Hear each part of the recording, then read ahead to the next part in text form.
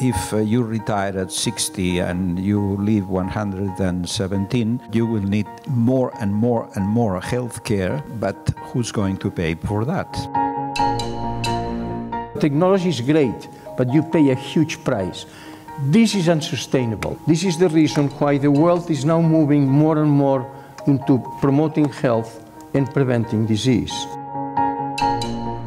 We don't need to talk about number of beds, we don't need to talk about number of doctors. If we talk about health, we talk about health. And health might start at the schools, might start at many other places.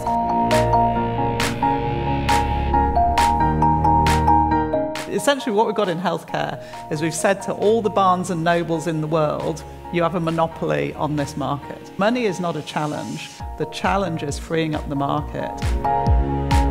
We don't need more money in healthcare and we need to get the incentives aligned. Empezar a pagarle a los médicos porque mantengan a la gente sana en vez de pagarle por la radiografía o la receta que hace. And that's what's happened in other industries. Technology has revolutionized them and the unit cost has come right down, except in healthcare. Viejas organizaciones con nuevas tecnologías, más coste. Hemos de cambiar las organizaciones, si no, no saldremos de aquí. Primary care is the key. People tend to go to the hospital for things that should be managed on a primary care setup. El sector necesita solvencia para seguir invirtiendo en la innovación que al final significa progreso. I am absolutely convinced now that in order to be successful in the future, you have to be humble. Please start with your community. Take 10 years to get somewhere. The politicians are receptive if you do it in this way. Ultimately, if we want to have impact on prevention at scale, on population level, we need healthcare to go viral. A veces pasa que hay un catalizador que lo cambia todo.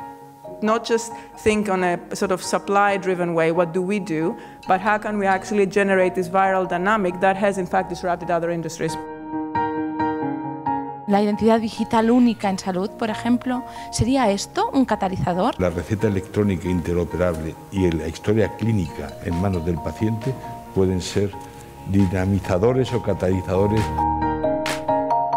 Every vital sign that's ever been measured about you, all efficiently and accurately encapsulated in one place.